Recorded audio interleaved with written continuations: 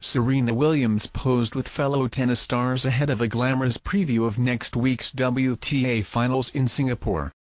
Serena heads the field and on Saturday at Marina Bay was placed in the red group along with Simona Halep, Eugenie Bouchard and Ivanovic as fans flocked to see women's tennis current top stars.